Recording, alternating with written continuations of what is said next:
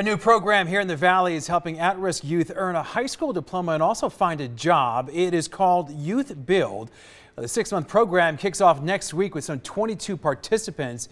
It provides 18 to 24-year-olds with a chance to find work in the construction industry. It certainly is a real opportunity and a real welcome opportunity for Sienna Perez.